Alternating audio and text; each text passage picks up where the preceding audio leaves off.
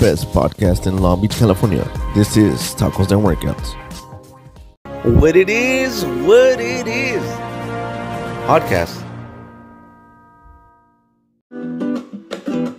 Ooh, yeah. It's the Fernando Comedy Hour. Woo, yeah. Hello and welcome to Fernando's Comedy Hour here. We got a special guest today. We got Guam Felix, comedian from San Diego, California, right? Alongside we got my co-host Che Espejo, and we got another special guest, JR Little Hater. Little hater. Little Hater, yeah, and he's here today. We're here today, so we're going to interview. We moved studios, so we're in Hollywood today. We're at the Sunset Studios here at Deaf Noodles Comedy Club. Podcast studios too, so this is our first time here.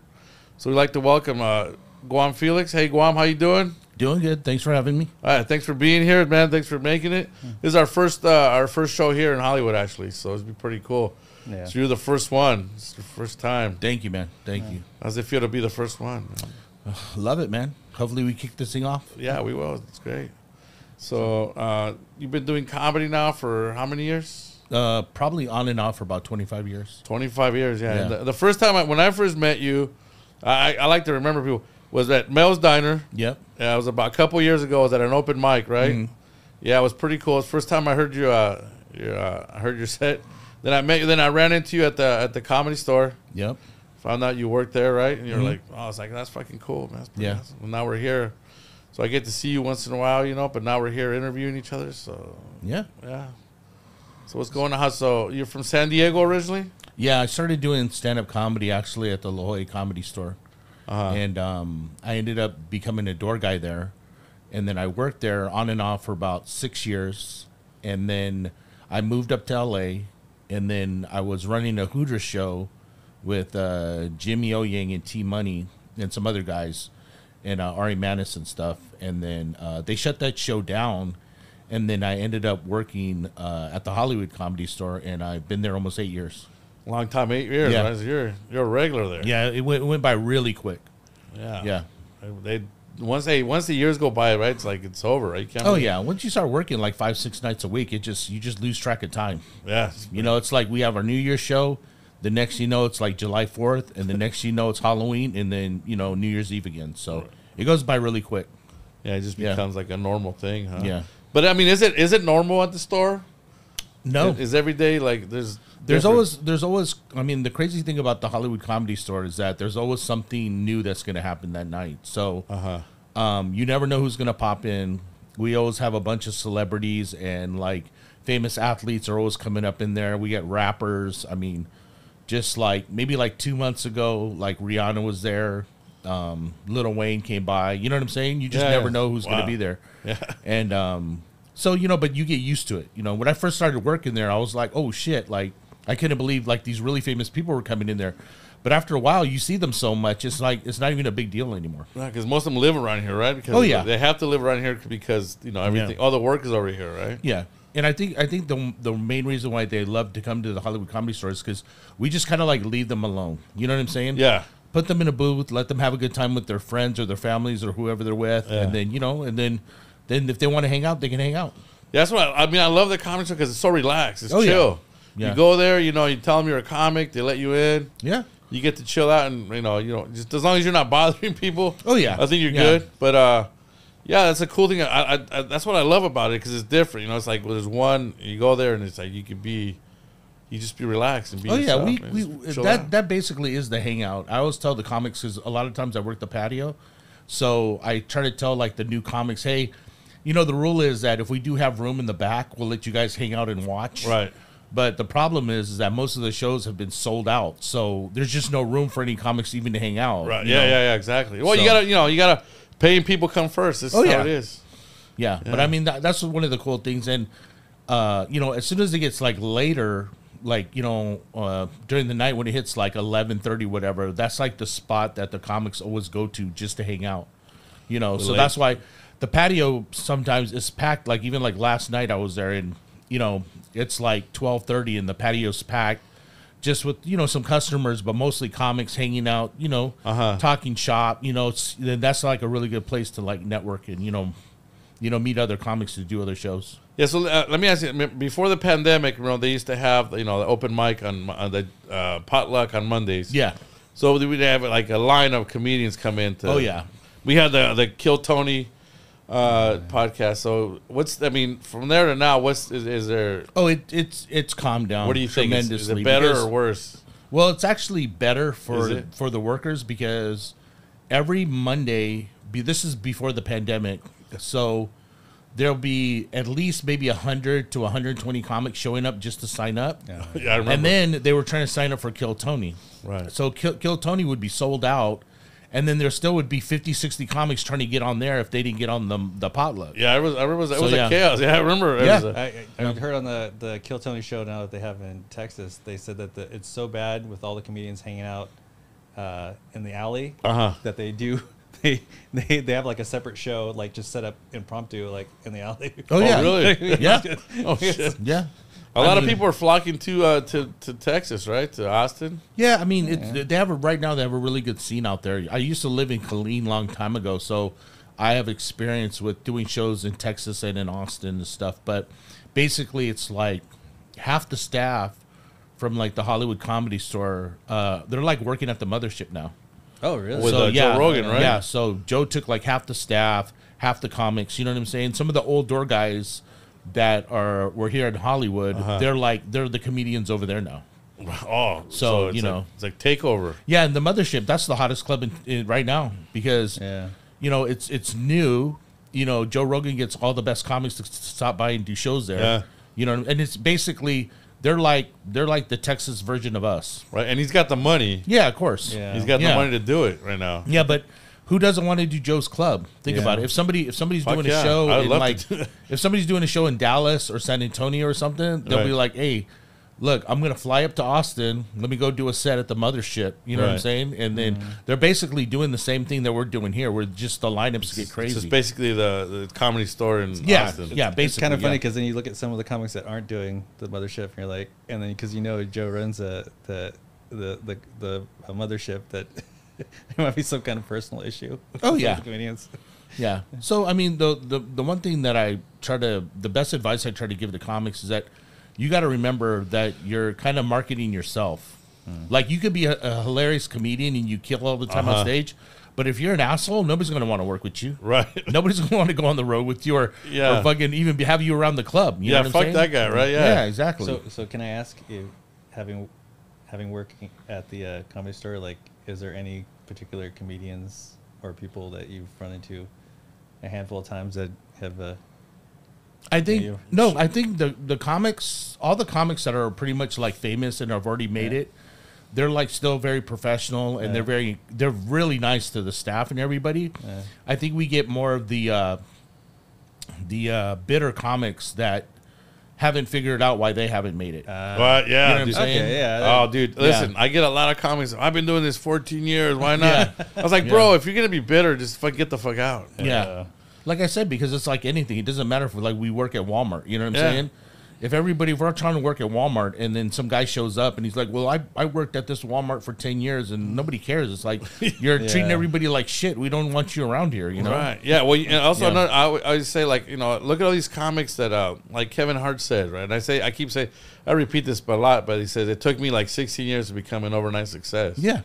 So sometimes, not every, I say just, another thing is like, people ask me, well, why do you do this shit for free, right? I'm like, well, why do you pay for college?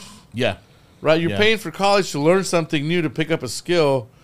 This is the same thing as college. You go into college, you go on stage, you're picking up. Yeah. You're learning from the best if you get to work with really good comedians. Like guys that have been doing this 25 years. Guys that have been here 20 years, 30 years. They have something to tell you. There's always something to learn from somebody.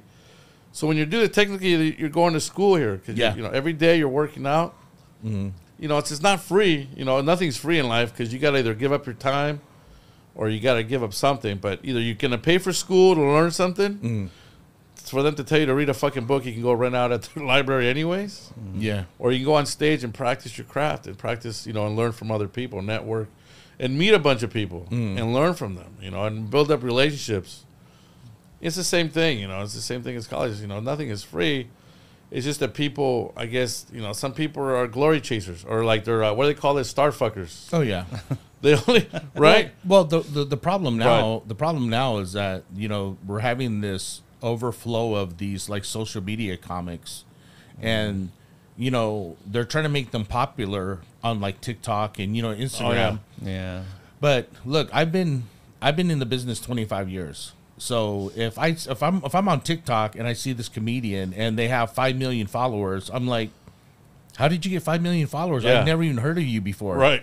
I never even seen you, and I obsessively watch stand up. So if something's on Netflix or HBO or whatever, or even like, you know, even if I'm on YouTube, I always watch everybody. Right. And I think that's the biggest part that a lot of comedians don't do, is that, well, if a comic ever tells me, hey, I don't watch other comedians, I already know that guy's hacky. Right. Because if you're not watching other people, Really? you don't know that you're doing other people's jokes. Right. No, that it's true, because You you, know gotta what I'm watch. You watch comedy because it's true. You gotta watch other comedians because you're like, fuck, that joke's, you know. Yeah. Because there's a thing called parallel thinking, right? Yeah. Yeah. But you know, you're like, well, that guy's been doing that joke for 10 years already. Maybe I should change. Yeah. And that sucks. Yeah. It sucks. Like fuck, you know.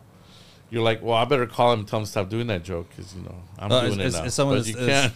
someone that's not a comedian, I can relate to that, in that I've come across other musicians that would say, I don't listen to other musicians because I don't want to be influenced. It's No, Yeah, that's- it makes yeah. they're Makes no they're fucking afraid that sense. if they start listening to other musicians, somehow their own personality will get like completely erased, and they'll immediately start playing like right. Yeah. Like, oh my god. it's like I wish it was that easy, but no, it's No, you got it. I mean, everybody. We're all influenced. I think we're all doing comedy.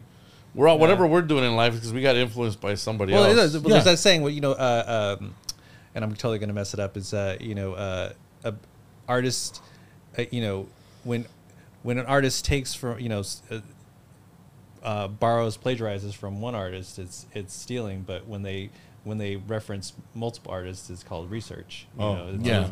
So it's you're always, as an artist, you're always influenced Of course, yeah, by you're other everyone. artists. Yeah, yeah. And then obviously you don't try to imitate. And it's You the same try to- chords anyways, yeah. right? I mean, You try to take that. You try to take that into you're a musician. consideration, your own material, and You're a musician. well, right? I used to be a musician. Well, I used to play bass. But now I work as a graphic designer. So as a graphic designer, you're always looking for inspiration. From yeah, you're always from looking at other artists, sources, right? But you're not trying to copy them. No, but you look for influence. You look for like, yeah. It's like I'm not like, oh, I don't look at other artists because I don't want to be influenced. Yeah, That's it's bullshit. yeah. Well, Guam said something that I found interesting. You said that you see a lot of like TikTok stars or people that do TikToks and they have large followings and they try to do comedy. Yeah. And some of the people that I've seen, it doesn't translate well. I mean, like, what do you think about people just because they're big on TikTok and well, then they because try they to put do comedy? a lot of them because they put asses in the seats. You know what I mean? They bring people. Yeah. So the clubs are like, yeah, fuck it. They're gonna spend money. Yeah, I'm gonna make money on you. I mean, But I mean, like, but then you know the club's gonna provide you a format, a place to perform. Now it's on you to come through. So the club, you know, if people keep filling the seats, they're like, fuck it, you know what? He sucks, but people keep coming and buying the stuff. Yeah. So somebody likes him. But if you got 5 million followers and then, you know, you fill up, say, you know, you do a show at the store and then it's like everybody's there. The house is packed and you go there and you suck. And then the second time you're like 50 people show up. It's like, I think then it's on you. Now it's on you. I think there's to there's an allusion to the idea of followers or likes because Oh, it's fun. Yeah, it's easy to click a button and follow somebody, Right. or like something, but to get them to like Actually come to a physically come show, out. to actually go. yeah, or buy Another your thing too is material, algorithms. I think when you post, like I think 10% of your audience of your life actually get to see your stuff Yeah. because of the algorithm. So, like, say sometimes if you post something and you get like 40 likes, that means that's like 10% of what your followers, right? So they're like, okay, so not everybody saw it. Yeah. Well, you try to tell yourself that. Maybe The not everybody numbers- else liked it. I will hold up. I bring this up to another comedian, and this is, you know, I always look at everything like math wise.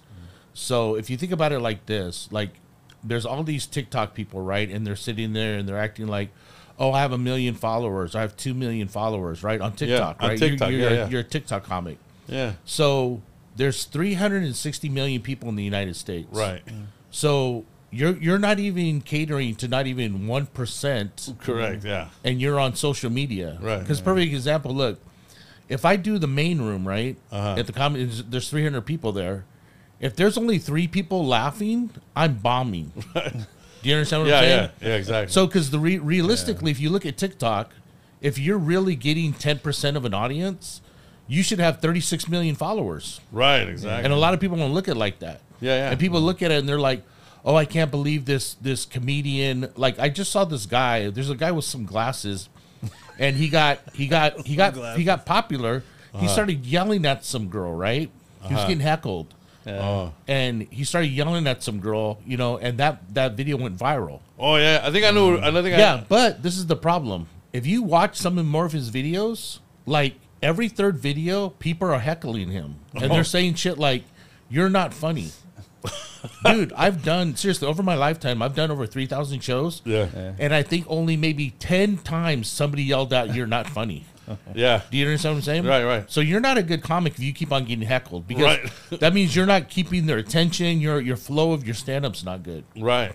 But this guy, that's why everybody thinks, oh, he's going to be this next big thing. It's like, oh, he has 2 million followers, but none of the like, if you go to the Comedy Store or even in New York, nobody knows who the F this guy is. Right? Yeah, exactly. Yeah. It's funny. Well, it's a different medium too, because I think when you're like different. On TikTok or whatnot, you're trying to entertain somebody in basically the length of a ringtone. Yeah. Right? No, and as opposed to like going up onto a stage, working out like a premise material, trying to make people laugh. No, because you know what? It's actually there's a big difference between having people like you on social media and actually have them actually have them come to your show. Yeah. Like actually going to somebody's show. That takes dedication. Yeah. They really have to like you. They really have to like you. Yeah, but another thing too, you're going to see it because, if you talk to comics that have been doing it 15, 20 years, it's like, okay, you think you're funny, come here, we're going to put you in this lineup, and people are going to judge you. Oh, yeah. Because think about it, they call it like Murder's Row. If you go to any of the big comedy clubs, they have a thing called Murder's Row where it's like, okay, you're on this show, but guess who else is on this show? Sebastian's going up, Bill Burr's going to go up, you know what I'm saying? Right. Bobby Lee's going up, all these guys, and they're going to go up there and they're going to murder. And if you don't bring your stand-up to that standard, everybody's going to look at you like, oh, you suck. Right. You know what I'm saying? Yeah. It's almost, I always basically compare stand-up comedy to basketball. You think you put out a little video of you dunking, right? Right. Okay, and you think you can come dunk with these guys. Right. Yeah. But I'm going to put you on the court with LeBron James and Steph Curry and these guys, and they're going to humble the shit out of you. Oh, fuck yeah. You understand what I'm saying? Yeah. Yeah. Oh, So definitely. basically, that's how it works with like stand-up comedy and social media. You can hype somebody up all you want, but if they don't bring it, let them do their own show when they sell it out by themselves. Yeah. But as soon as you put them in that lineup, it's like, that's the best thing about working at the Hollywood Comedy Store. You have to get better. You have to, right? There's no way in hell you're going to sit in the back of the room every night and watch these guys, and it doesn't force you to write. Oh, you're in the best fucking... Yeah, because basically, it's like I said with basketball. It's like, You're in the okay, best I go university. to a gym, and I'm watching the all-star NBA guys practice and play. Yeah. I have to get better. You have to. Yeah. I have to figure out, what are these guys doing that I'm not doing? Right. And how am I going to bring it? You know what I'm saying? Next time I come to the stage, or the next time I play ball. Definitely. There's some psychological there. Because when you actually attend, like, if that's what you want to do and you attend, like, you start to focus. I'm like, wow, I see what they're doing. You're like, man, okay. And you start to learn things just by watching, Hey, but one thing we didn't bring up when we first started the show is the George Costanza. Can you guys see that behind me? Oh, right behind us? Can you guys see? Did you guys notice that fucking poster? No, I noticed it. I noticed it. And it's crooked too. It's like, whose idea was that? Hey man, Seinfeld's classic. Oh, I love Seinfeld. That's one of the classic shows. But I wonder who's like, you know what would make this room look better? A half-naked, Poster bald, of fat fucking George dude. Costanza. It's for inspiration. Yeah. Hey, you know what? That was kind of like the joke that he was a fat dude, but he's really not that fat, right? When you look at that picture, He was but just stocky. that was just the thing, right, on the show. He was short and stocky. He's like a Midwestern swole. How about that? Just like this. Yeah, he's a hunky. He wears. Remember Huskies from Walmart? He's husky. There we go. Husky. Remember? No, Kmart used to have husky pants. Did you guys ever wear Huskies? Hell yeah, man. Remember those things? Those things were bulletproof, dude. I know. They had that big label in the back. Husky You pants. could do like stuntman work with those clothes on. Yeah. Fall off a building or a truck and you'd be okay. Yeah, dude, those things were like Ridiculous. kid tough, man. Yeah. They were like anti kids. Ah, dude, that's fun. Yeah, so back to you. So let me ask you something about you, Guam. When you were living, the difference between San Diego and LA, like how's your life changed? Besides working at the Hollywood Comedy Store, LA sucks. LA sucks, right? Compared to San Diego. San Diego's the best city to live in. I love San Diego, man. It is. I mean, I always tell everybody, I said, man, if the Hollywood Comedy Store was down in San Diego, I would be in heaven. Right? Yeah. So I could go. Because another thing, too, I always tell everybody, I was a big fan of stand-up before I even got into it. You know, and I think the one thing that triggered it was, long time ago, you know, I would always watch stand-up comedy, you know, on TV and stuff. Yeah, and then the girl that I was seeing at the time, she was like, hey, you should try that. And I was like, man, I can't do that. You know what I'm saying? Yeah. So, of course, I tried it, and I kept on, you know, the first couple of years, you just suck because you really don't know what the hell you're doing. Right. So she would come with me to these open mics, and she goes, no, you just got to keep on practicing and practicing. Wow, that's a fucking awesome woman. So, does she have any sisters? no. Dude, it's hard to get a woman like that, dude. Yeah, I gotta but- tell you. Okay, perfect example why I always tell, like me, I had a friend named Matt Augusta, and when we were back then in San Diego and we were doing stand-up, like, our goal was to try to get up, like, 3 times a night. Yeah. No matter what. If we have a show, we're going to try to do 2 mics and this and that. So, and people thought we were crazy. Yeah. And I go, no, dude. And like I said, it's like basketball. If I'm going to go to different places and different parks and recs to play, I'm going to, you know, prepare myself so when it comes game time, I'll be in shape. You know what I'm saying? I'll Like be ready Kobe to go. and the greats. Yeah, All the exactly. greats, they stayed after, right? And they fucking practiced. And then I was watching this interview, man, and it's one of the things that stuck in the back of my brain forever. So Chris Rock's doing an interview, right? And he goes, I still go to open mics, you know? And he goes, I'm Chris Rock. Yeah. He goes, who the F are you not to go to open mics? Because there's guys here in LA, they're like, oh, I don't mess with open mics no more. Right. I'm like, who the hell are you? Exactly. You know, unless you're headlining a bunch of clubs, I get it. Yeah.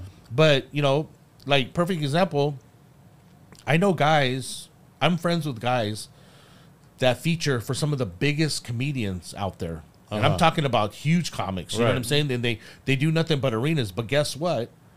On a Sunday, you'll see them at some open mic doing stand-up comedy in front of 8 people. Right. Because you have to keep that thing working. I'm sorry. You have to stay fresh. Yeah, you got to keep it working. You got to keep it rolling. Because you do get rusty if you don't do it. For Oh a yeah, while.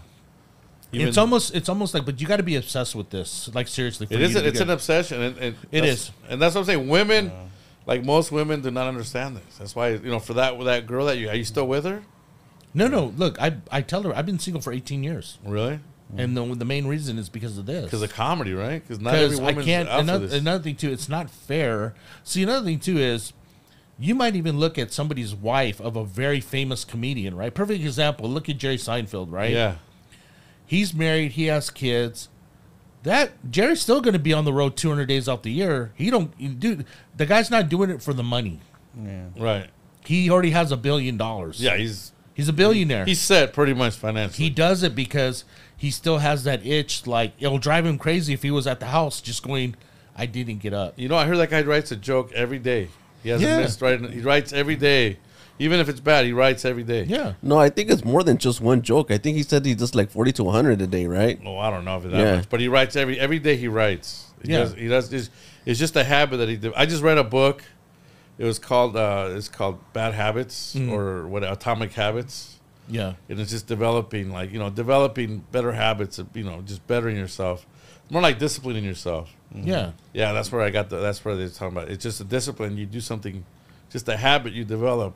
I mean, look, perfect example. And, I'm not trying to look, I'm doing all these shows, right? And it's Sunday, and my friends are like, hey, let's go to the beach. And I'm like, no. And they're like, what are you going to do? And I'm like, I'm about to go do these 2 open mics. Yeah. And they're like, why are you going to do, let's go. Like, seriously, they were mad at me. I had friends visiting out of town. They're like, go. I said, no, you guys go to the beach. Yeah. I got to do these 2 mics because I'm about to do the main room at the Comedy Store. Right. You understand what I'm saying? Yeah. And I don't want to feel rusty. Exactly. And I'll give you guys a perfect example why you always got to prepare it. And somebody told me this. I met this comedian a long time ago. He's like my day one guy, Doc Carter. And when I first started doing stand-up, maybe 2 years in, he goes, man, if you ever go to a comedy show, always envision yourself being on stage. Because you never know. Right? So perfect example, not even a year later, they used to have these big shows at 4th and B, downtown San Diego. This place holds like 1,500 people. Holy shit. I went to the show, right? Yeah. I'm literally sitting in the audience, and the guy emceeing runs up to me. He's like, hey, Guam, 2 of the guys ain't going to make it. Can you go on stage and do 15? Oh, shit. So I go up on stage. You knew the guy, right? You knew him. Yeah. Okay. But this is the thing, though. I go on stage. I have one of my best sets ever, right? Yeah. You know, in front of a big crowd. Fuck yeah, 1,500 people? Yeah, but this is the thing, though. Dude, that's why I tell everybody, hey, the reason why I had a good set was because I was doing those open mics 3 nights a week. You know what I'm saying? You were ready. Yeah, if I didn't have a show, me and Matt and some of my other friends, you know, the guy, like, you got to hang out with people that are kind of like obsessed with it. They're like-minded. Yeah. Yeah, because if you go on stage and you do a big show and you bomb, that's on you. Right. Now, don't get me wrong. I know sometimes the crowds suck. Yeah. There's a funky air in the room. They're just not. They're too tight. Right. You know what I'm saying? There's different things that are going on, but you should always have. I always tell comics this. This is one of my best advice I give comedians. You should always have 10 minutes of clean material in your back pocket that you could do anywhere. Right. If somebody says, "Hey, man, can you go up there and make these people at this church laugh?" Okay. Right. Can you go to the senior citizen home and make these old people laugh? Yes. Yeah. Can you do this casino? Yes. Just clean 10 minutes. Like, if you've been doing comedy over 10 years and you don't have 10 minutes of clean material, something's wrong with you. Because that means you missed out on a lot of gigs. Now, people tell you that. Yeah. Dude, there's 1,000 hilarious, dirty, funny comedians out there. Oh, true. But there's only a handful of comedians that are clean that are really good. And that's where the money's at, really. Is clean comedy. Yeah. Well, when I first, another thing too is that I always had this thing that the reason why I got attracted to the Comedy Store, especially up here, was when I was working in La Jolla. You know, if I had a weekend off or something, I'd come up here and I'd start watching everybody. So, you know, I went to the Laugh Factory and I was watching these guys and I was like, man, these guys seem like they're all trying to do like their TV sets, like they're auditioning. Well, I've heard that TV. before. Yeah. You know, one of the guys I was working with, we're writing together. He says, always goes write your set like if it's a comedy, what is half hour? What do they call it? Yeah, like a special, or if you're gonna be on TV. It's like, oh, well, that's one way to write. I guess, you know, make your life. Well, look at Hulu. They got that one guy. Hey, what's that fool? Or Chris Estrada. This fool. This fool. fool. Yeah. The whole show is based around his set. It's about him being a bit. Well, have you watched it? I've seen some of it. Yeah. First season's pretty funny. The second season just came out. Yeah. Jamar Neighbors is on that show too. Yeah. He's a regular at the store, right? Yeah. So people got to understand too. You got to remember, like, perfect. I'll give you another example. It doesn't matter what TV show these guys get on. You never know what kind of comedian they are, right? Right. You know, rest in Bob Saget. Yeah. He was on the most wholesome family show you're going to be on.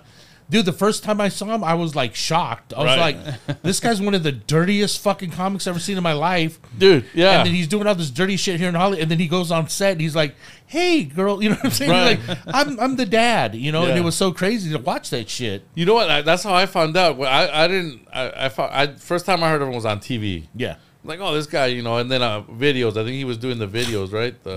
Funniest videos. Yeah, funniest videos, yeah. This guy, he looked like a clean cut dude, and then I hear, no, dude, this dude's a fucking. Oh, dude, this dude's a savage. Fucking, yeah, he's a savage on stage. Bro. But do you guys know? Oh shit! Do you guys know like what kind of opened that door for people to realize? Yeah, like how did what opened the door for Savage? Since he was such a dirty comic, somebody saw him on stage. The producer did, right? Yeah. And they're like, dude, you come on. I guess he's got that look too, though. I mean, look, perfect example with Jamar Neighbors, right? He's on that show. And he does, you know, he's doing funny stuff. But dude, if you see Jamar close the Comedy Store, you're like, holy shit! Like Jamar does he the one that does that Trump?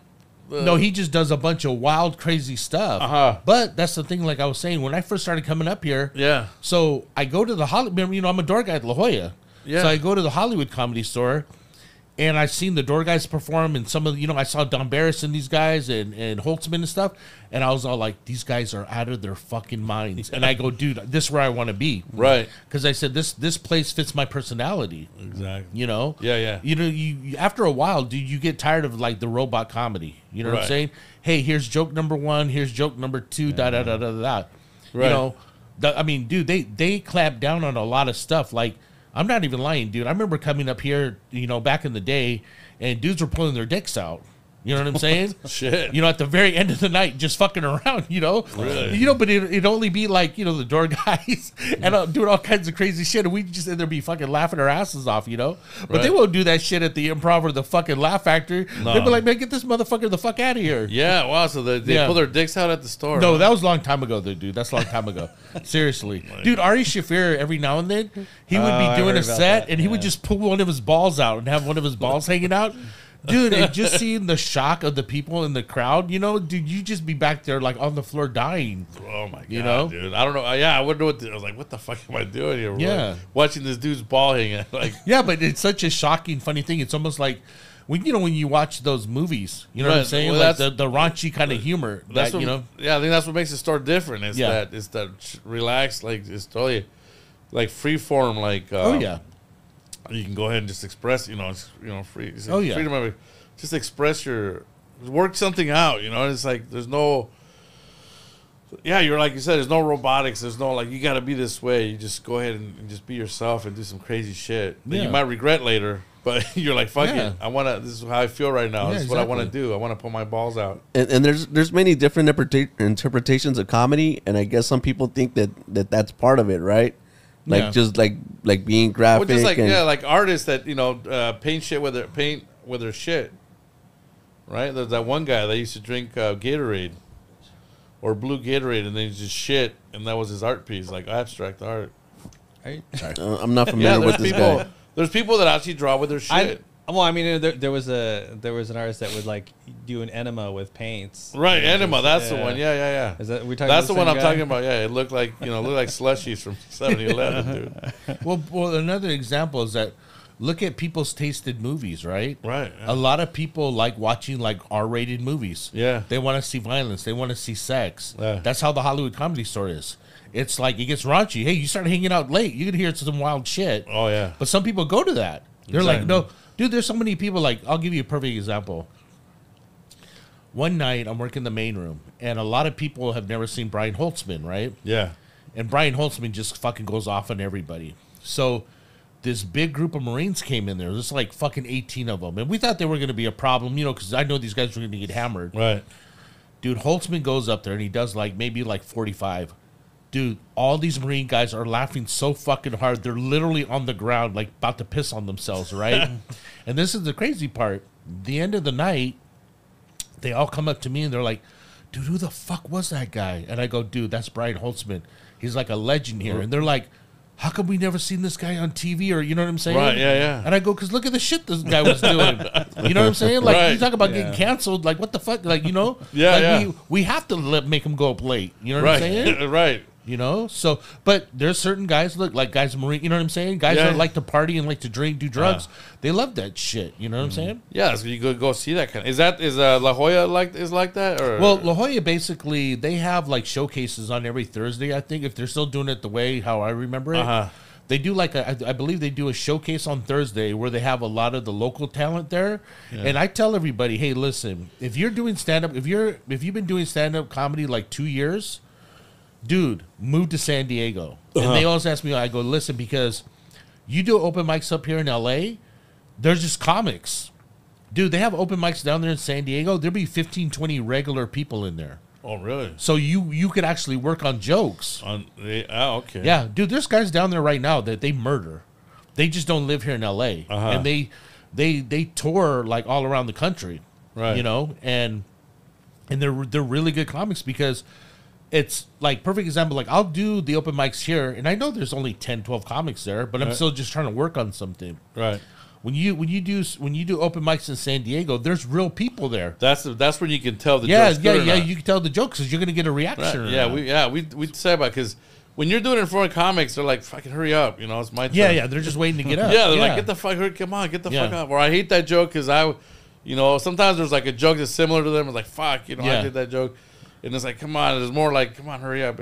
But yeah, you're right. When it's live people, it's way that's when you can tell the joke's good or not. Yeah. So right now you just mentioned that guy, he like you couldn't put him on TV, right? Because of because the style of comedy that he does. And I guess he's fine with it, right? Like kind of like, where do you see your comedy styling taking you? Like, do you want to like someday be on TV, have your special, or you'd rather be like more on the underground from that level? Dude, you know what? Be honest with you, my whole thing is that I always tell everybody, like, stand-up comedy to me is like how you guys do stuff with art.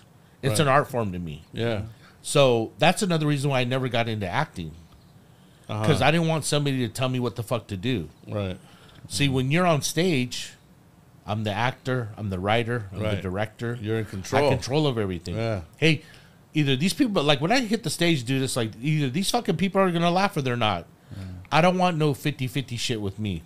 It's either you love me or you fucking hate me. You know what I'm saying? Yeah. Anytime you got heckled where you fucking went off on somebody or... Oh, yeah, a lot. Yeah? Yeah, but I told you, though, I've only gotten heckled because I was doing, I was going up late and I was doing dark shit. You know? Yeah, yeah. And you know how that is. It's like, it was like a writing process. It was like, okay, I think this joke I have about drunk driving or this abortion joke's really funny. Yeah.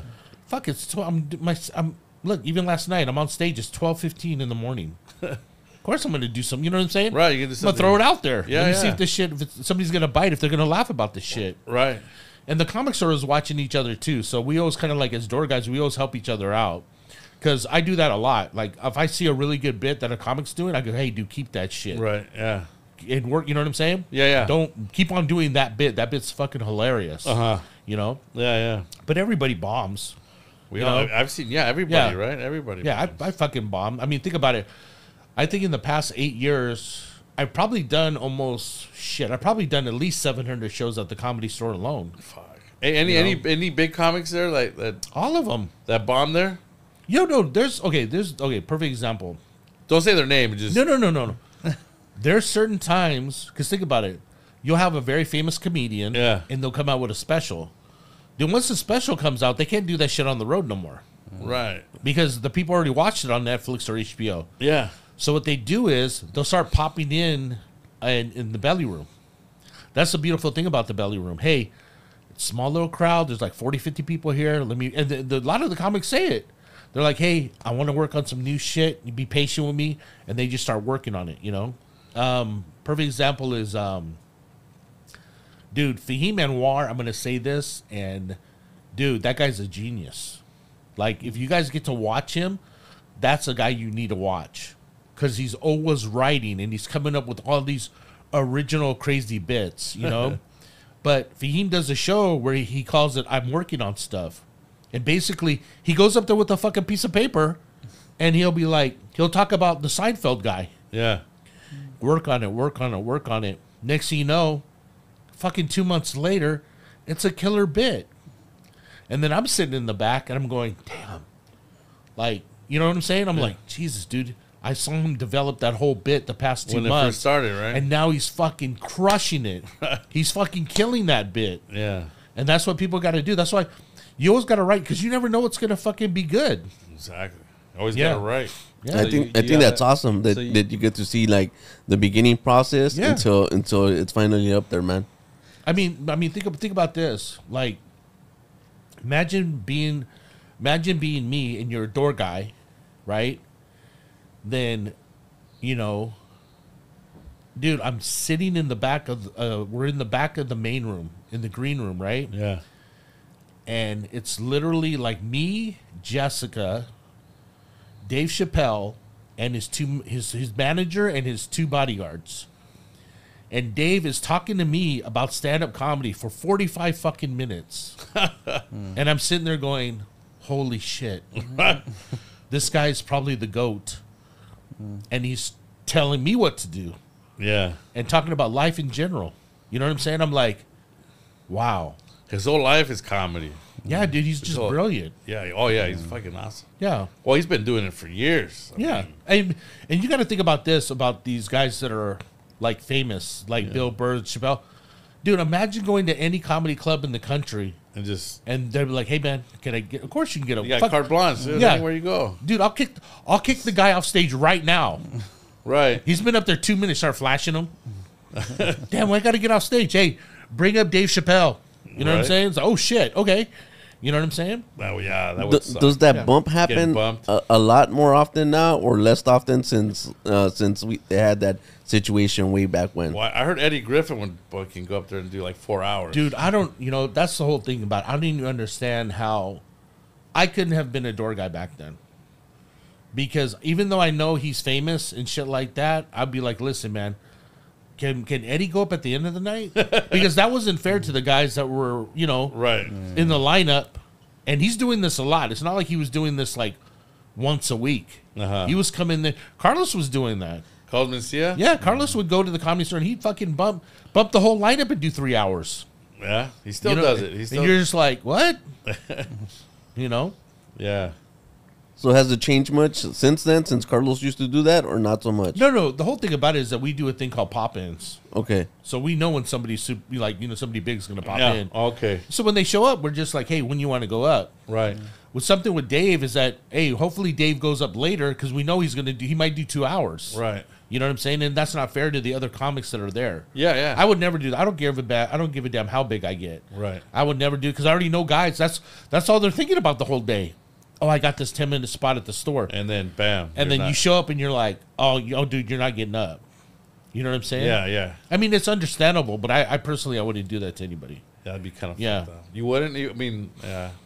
You wouldn't? Like, no. Just to be a dick one day? Just no. Dude, if I'm going to pop in, I'd be like, okay, I'm going to do 15 and I'm out. Okay. You know what I'm saying? Yeah.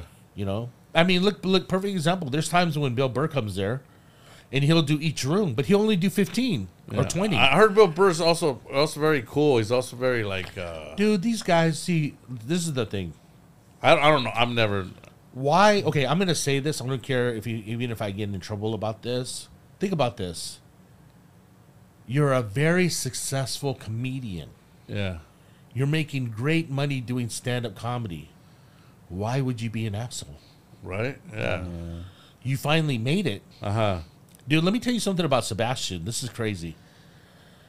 Sebastian, this is how long ago it was. Remember, I told you I'm down in La Jolla and I used to come up here to LA to watch guys. Yeah.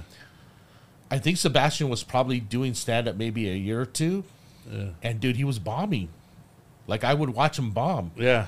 And there was something about him though. I go, I would watch him. I go, man, there's something about this guy. Right. Yeah. Yeah. And I know that if he gets, you know what I'm saying? Yeah. Dude, he comes down to La Jolla like 3 years later. Murders. Fucking murders. Yeah. And I was, because I'm a door guy at La Jolla, I'm like, who the fuck is this guy? Right. What he did was he found his voice. Yeah. He basically said, listen, I'm going to be myself. I'm going to write my jokes, you know what I'm saying? Yeah. About myself.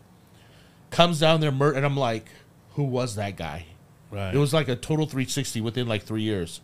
Wow. And then one thing after another. And then this was the crazy part too was Sebastian got on Comedy Central, right? Yeah. And they gave him the premium blend, whatever, 3-minute spot. But dude, that spot made him look bad. Because Sebastian's one of those things, you got to see his full, you know what I'm saying? Yeah, watch his whole thing. Yeah, you can't watch 3 minutes of Sebastian. You need to see him tell the whole fucking story. Or do his whole bit that takes 10, 15 minutes long. So when I watched it, I was telling all my friends, I go, no, dude, I just saw that guy murder.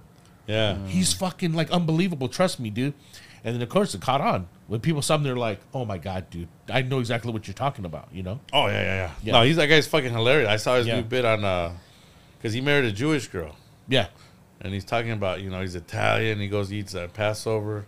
Yeah. And then he's like, man, I'm there waiting for the bread, for Oh, here's another funniest shit. Hey, here's another great Sebastian story. So remember that place I told you about 4th and B? Uh-huh. So Sebastian's already coming up, right? He's on the come up right now. Sebastian does 4th and B, right? And and he's this shit's hilarious. Yeah. So I'm there at the show, right? I'm watching it. It's the Vince Vaughn show. So I'm watching the show, and all of a sudden, he like looks down and he starts riffing on some guy's flip flops, right? And he's all like, "What's up with these guys' flip flops and this and that?" Dude, half the crowd started booing him.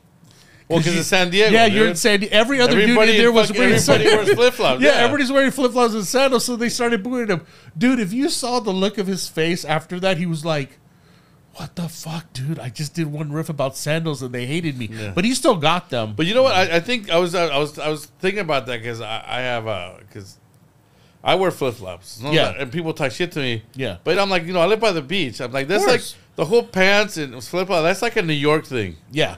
Like it's like hey, what's up? They're more like pants and shoes. Or this is the beach. It's like it's like a big. It's like little difference. It's like difference we live by the. But yeah, that's like a New York thing to make fun of flip flops and even Mexicans too. Mexicans will wear cowboy boots to the beach. Dude. Oh yeah. Or my uncle. We went to the beach one time. One guy was dressed like he was going to a quinceañera. I was like, dude, we're at the beach. Why don't you just wear some flip flops? Relax, man. Sorry. And but we're like. But hey. We got a couple minutes left. We got more about you. So, San Diego Mexican food versus LA Mexican food. Dude, Any I'm difference? going to say this. I don't give a damn if we have to fight. I will fight you to the death, dude. San Diego taco shops are the best taco shops in the whole world. Oh my god! No. I'm telling you right now, hey. dude. I've been to 100 different cities in the United States, and I always tried the Mexican food, dude. Unless there's some hidden taco shops here in LA that I haven't been to, they're probably in the hood. Right. Like, I don't want to go to the taco shops where the dudes got tattoos on their faces. But, dude, everybody that goes down to San Diego will tell you that they love the taco shops. Okay. I think you got to watch my show, bro. Yeah. Tacos and workouts on YouTube. No. But this is another thing, too. And I will, but this is the thing. And I don't know if you guys are going to agree with me or not. Well, because San Diego's closer to Mexico, so you got more of that. Dude, and another thing, too, we're talking about portions. Right. Okay? Dude, you go to San Diego and you order a burrito, the thing's this fucking big. Like, you know what I'm saying? That's one burrito. That's what I'm talking like, about. you know, that's what I'm talking about. Yeah, dude. So, dude, the first time I came up here and I went to some, little taco shop here in L.A. Yeah. Dude, the burrito was like this small. I wanted to throw it at the lady. I go, what the hell is this? You gave me a chimichanga. I ordered a burrito. She goes, no, that's the burrito. I said, oh, hell no. No. Yeah. So, top five foods. What, for me in general? Yeah, for you. Like, it was Mexican. Okay, Probably let's see. What's your top? Top five? Yeah, top five. Top from the 5 down. Well, let's go. It's easier if I say number one. All right. Of course, Mexican food. Okay. If you spend most of your life in San Diego, you're gonna love the taco shops and the Mexican food. I could eat that all day. Fuck yeah. If I was down in San Diego, I'd be 350 pounds right now. Japanese, because I love sushi. I love sushi. Sushi's good. Probably third Italian. I love Italian. I could eat lasagna. I used to work at an Italian restaurant. Yeah. So, dude, I just eat that shit all day. The meatballs, spaghetti. Oh, dude. But okay, pizza. Since we're talking about food, we gotta lay this down right now. Let's do it. There's nothing beats home cooked food. Right. It doesn't matter what ethnicity you are. Yeah. I love the taco shops, but when I go to the fucking Mexican barbecues and they're throwing the carne asada on the grill, nothing beats that shit. Right. That's you know the what best. I'm saying? Yeah, that's the best. You know, same thing. And any like perfect example, like I love Italian food, right? But if I go to my Italian friend's house and the grandma and the aunties are all cooking, dude, you're gonna leave in a coma. Total different. Yeah, it's a total difference. Total different fucking. Dude, they're cooking from 6 a.m. to 6 p.m. Seriously. And it's just, you know what I'm saying? It's a whole thing. It's a whole day thing, right? With Italians. Yeah. Well, then, so I'll go Italian. Another thing, too, I'm going to say island food because I'm a Pacific Islander. Okay, Islander food. So yeah, but the thing about Pacific Islander food is just that, I'm just so used to eating it. I want to try something different. What's the top 3 Pacific Islander foods? Well, number one, just the barbecue. Okay, barbecue. So the barbecue is basically, you barbecue chicken, the pig, whatever, and this is the barbecue. And then all islanders, we eat rice. We love Spam. Yeah. We'll kill Spam. Yeah. We'll eat Spam with anything. So then that's probably 4. And then probably 5. I'm probably just going to have to go with something simple, like probably just like Chinese food. Chinese food? Yeah. What about burgers, dude? Where do you put burgers at? Well, it's so common. Yeah. And, people, there's so many burgers out there. Oh, I know. And then you got to pick perfect example, like there's a big war. People want In-N-Out or they want Whataburger. And it just depends on where you were raised. Have you tried Whataburger? Yeah, I used to live in Texas. So what do you think about Whataburger? I mean, it's good. Yeah, but this is the thing, though. You can tell Whataburger between In-N-Out's more healthy. Right. You know, believe it or not, they're burgers. I used to work there when I was a really? kid. Yeah, when I was a kid. I like In-N-Out burgers, but their fries are trash. What? In-N-Out fries. Get out of the room right now. Dude. No, I'm kidding. No, you don't like. I've had Whataburger too. Whataburger's okay. Dude, you don't like In-N-Out fries? Nah. Dude, come on. No. Well, like I said, it depends on where you grew up. Yeah, exactly. Like every state has their bomb, whatever burger place. Yeah. You know, like, hey, where's the burger? Oh, you know what's really good too? Is I like those mom and pop burger places, like Steve's or let me tell you, look, Larry's Burgers. I got to tell a quick story really fast. When I first moved to Texas, right? So I first moved to Texas, and I'm talking to this guy in the military, right? He goes, "Hey man, listen, they got all these fancy barbecue places here in Texas, you know, and this and that, these bars and grills, whatever." He goes, "Dude, trust me." He goes, "If you're ever driving down a road," he goes, "if you see an old black man with a rusted ass barbecue selling plates for like 10, 15 bucks, he goes, trust me, try that shit," right? Yeah. So at the time, I'm driving with my wife at the time, right? And I go, "Babe, I'm going to try this shit." She goes, "You better not eat that. You're going to get sick." I go, "Fuck it," right? So I pull over. Old ass black guy. He's probably like 80 years old. Now, you know he has the shit. That motherfucker pulls out a mop and starts throwing that shit over the grill, you know, with the sauce. Yeah. Dude, that was the best barbecue. To this day, I'm 51. I said, dude, to this day, I haven't tried a better barbecue. Really? And I asked him, I go, "Dude, how come you don't start a restaurant?" He goes, "Dude, I make so much money tax-free here on the corner." Yeah, why? He goes, "Why would I go? Why would I?" He goes, "Dude, I'm making $200-300 a day doing this shit." Yeah, free, right? Yeah, free. Why would I fucking spend a bunch of money on a restaurant? Yeah, he's like, "Dude, he goes, I prep all the meat before. Yeah. I come out here, dude." He goes, "All my shit's gone in 2 hours." Dude, that's the I bet. Yeah, that's so good. Yeah. Well, there's a lot of those taco stands like on the street. Oh yeah. On the sidewalk. Yeah. There's like I live in San Pedro, and they're popping up all the time. There's one that does specifically like churros. Yeah. And like fried plantains and whatnot. Hey, don't get it. Hey, you guys, don't get it twisted, dude. All those Mexicans are making money, dog. They're all making money. It's so funny because people try to look down to them and like, "Oh, you're so poor." Nah, dude, they're killing it. Oh, because that's all tax free. It's all tax free. It's all tax free, and they're not paying rent or nothing. Exactly. Just pull that card up, make a quick $100 and get the fuck out of there. Rent is all through the roof anyways. Yeah. Rent it's fucking ridiculous right now on the rent. So yeah, they're like, fuck it. You know what? There's always. Hey, that's how we are. It's the nature of the beast. We're like, all right, you know, we're gonna gravitate towards what's cheaper. Yeah. You know what? He just when it gets too expensive. He just made a valid point. It kind of reminds me of like the people in Las Vegas where like you have to tip them and then you're like thinking, oh, he's just the ballet attendant or the guy that gets your bags. I asked one of the guys, you know, "Oh, you make like $200 in tips a week or something?" He got pissed and he told me how much he made. He made like $80,000 to $90,000 a year. Yeah, and I was like, whoa, yeah. And I was like, dude. Whoa. You know, look at you know those old New York restaurants, those old steakhouses. Those waiters have been there for 60 years. Yeah. Dude, those guys are fucking millionaires. Dude, the door guys, those doormen that in front of those big buildings fucking make a killing. They make a killing, dude. That's where they make all their their money. Everybody, especially the guys that stand in front of the restaurants or the bars, dude, there's people going up there handing these guys $50, $100. Right. And that's just one dude. Yeah. You get 3 or 4 of those guys to do that a night. Dude, you're walking away with $600 in tips. In your pockets. Yeah. Free and clear, dude. And people are making fun of that guy for opening the door. Right, yeah. I'll do that shit all day. You going to give me $500? Dude, where do I sign up? Exactly. They even have a union, trying to reassess my life choices. They even have a union, dude. Well, I think about it, but now we're going into microcurrency. So like the digital currency where they're gonna micromanage everything you make, dude. I know, it sucks. It sucks, right? Pretty soon. What are you talking about?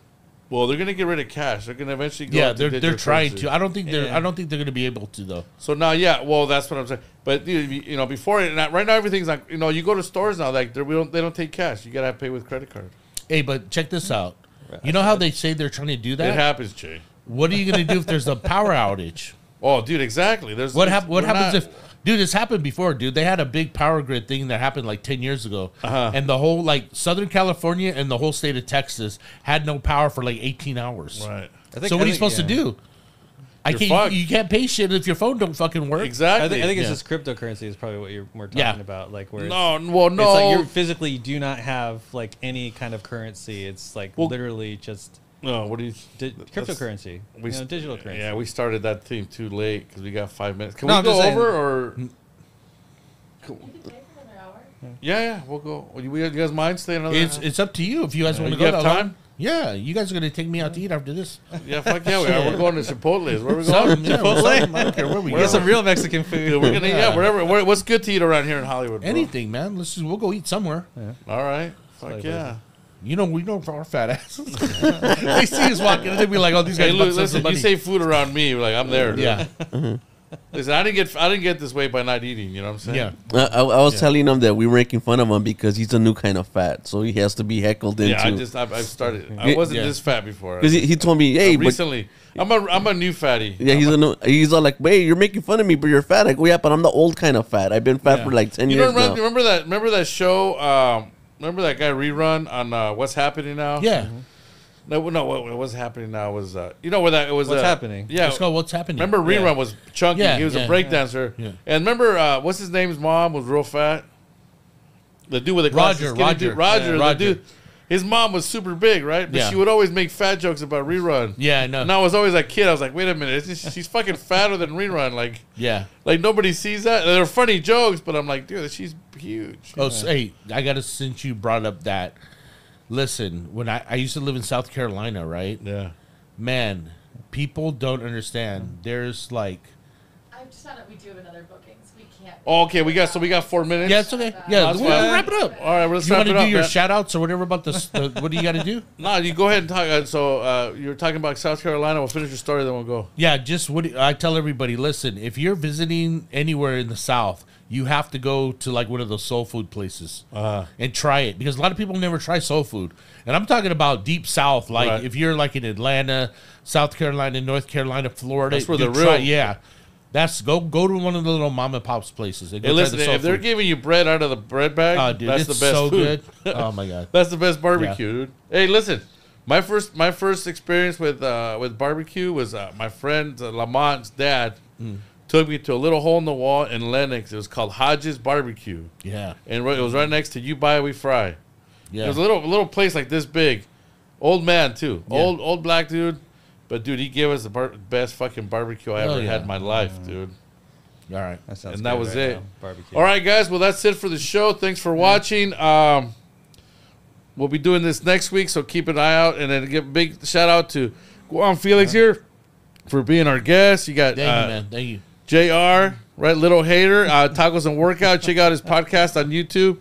And you got Chase Espejo here, the graphic artist, co-host, and musician. Sure. What else? Fact checker. He's a fact checker. Oh yeah. He's my fact checker. Yeah. He's always. I always. Me and him. We fight each other with TikTok videos. We spam each other with TikTok, and he's always telling me, "No, dude, you're wrong. That's not right." Fernando's the conservative uncle I've never had. That's right. Well, look, I'm going more towards. You're giving off that like conservative uncle Facebook energy. It's like sharing just like sure if that's what you want to call people with just Okay, sure. That's what. Do the research, bro. Do the research. Okay. All right, guys. Well, that's our time. Thank you so much. How do you end this shit? Just say your social medias. Social media, FernandosComedyHour.com, and that's it. Yeah. What about yours? I don't have any. Any shows coming up, Guam? Are you going to be on? Yeah, well, tonight, I don't know when this is going to come out, but I'm doing the Ha Comedy tonight for their roast battle with digits. Okay. And then I will be doing the potluck on Monday at the Hollywood Comedy Store, and then I'm roast battling Tuesday night, 10:30 in the Belly Room. In the Belly Room. So remember, this Monday is coming tonight at the Ha. Roast battles. Tonight at the Ha. Monday night at the he's doing potluck, and then Tuesday night the Belly Room roast battle. Roast battle. Who are you battling? Evan Warner. Evan Warner, watch out, bro. Guam's coming for you, man. All right, ladies and gentlemen. Thank you so much, and we'll see you on the next one.